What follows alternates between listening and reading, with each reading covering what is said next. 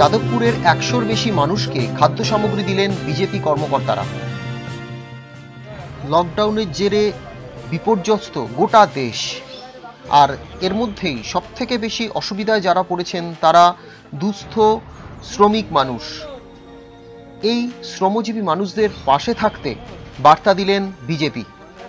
যাদবপুর পশ্চিম মণ্ডলের ৯৬ নম্বর ওয়ার্ডের ভারতীয় জনতা পার্টি কলকাতা দক্ষিণ শহরতলি জেলার সভাপতি মাননীয় সোমনাথ ব্যানার্জির নেতৃত্বে ও ওয়ার্ড ইনচার্জ শান্তনু সরকারের তত্ত্বাবধানে ১০০-র বেশি মানুষকে খাদ্য সামগ্রী ও ত্রাণ বিলি করা হয়।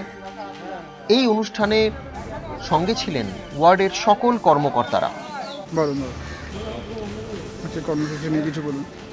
আজকে আমরা যাদবপুর বিধানসভার অন্তর্গত 10টা ওয়ার্ডে বিভিন্ন এলাকায় যারা দুস্থ, তৃতীয় দফায় লকডাউন চলাকালীন যাদের একান্ত প্রয়োজনীয়তা রয়েছে তাদেরকে আমরা কিছু আজকে ত্রাণ প্রদান করলাম।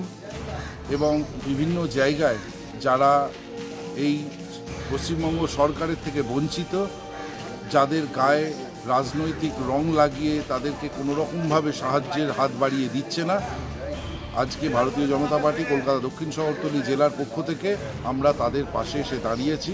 তাদের দুহাত ভরে যে আশীর্বাদ তাদের আমরা পেয়েছি, তাতে আমরা সকলেই ভারতীয় জনতা পার্টি এই বিধানসভার সমস্ত কার্যকর্তারা আজকে নিজেদেরকে ধন্য মনে করছেন।